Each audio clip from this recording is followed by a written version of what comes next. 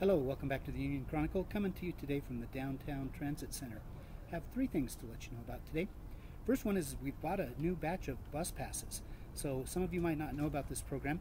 We have a public partnership with Transfort, and they have a program called Passfort.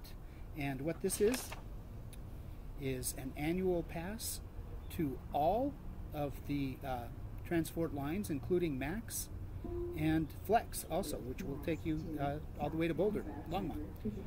The deal is this: we buy them from the city for $50 each, and we sell them to you as members for $25 each. Now, that $25 does not go back to the city. It actually goes back to our PEA scholarship fund, which we are getting ready to award here in a few days to students from all of the high schools. So this is a member benefit to you, and it's a way to contribute to our scholarship fund, but most importantly, it's a way to get folks out of their cars and onto public transportation. Those summer events are coming downtown, and it's always nice to be able to park your car far away and take the Max into downtown and not have to worry about parking issues. That's the first thing I need to let you know about. So if you're interested in one of those bus passes, I should probably tell you that. Just reply to this email, and we will get a $25 check from you, and we will get your pass voucher out to you. And then you take that voucher down here to the Downtown Transit office or to the South Transfort office, and they will give you your annual pass, which will be good for 1 year from the date that you trade in the voucher. Second thing, those of you who are interested in wellness and are taking part in all of the wellness activities that are going on, maybe you might want to step up to a seat of leadership for that. Ashley Schrader, who is the District Wellness Manager, is looking for folks to join the Employee Wellness Advisory Council, the EWAC group. And if you might be interested in that, I will put the information right here for you so you can contact Ashley.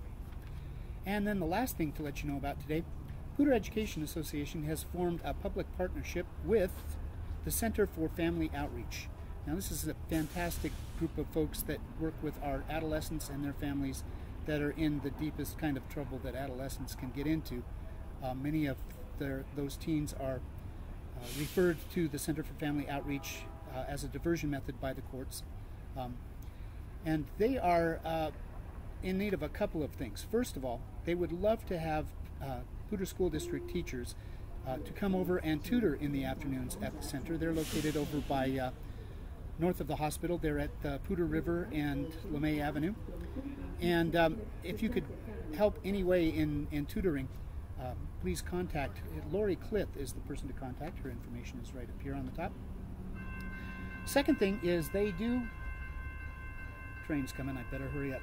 They do have an annual fundraising breakfast, which is coming up on May 2nd, and PEA has 2 tables, so we can invite 20 people to this breakfast. This would be especially important for counselors if you would like to come find out what the center does. And here comes the train, so I better sign off. Thank you very much. Bye. Wait, one more thing.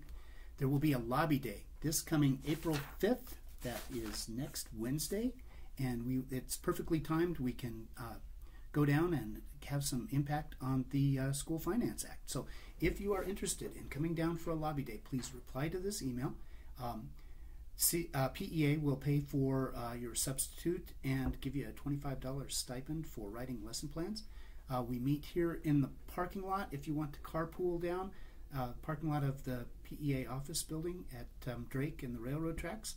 And if we leave here by about 6:30, that should give us enough time to work around whatever traffic issues come our way. So yeah, if you're interested for a lobby day, April 5th, Wednesday, let me know by replying to this email. All right, thanks.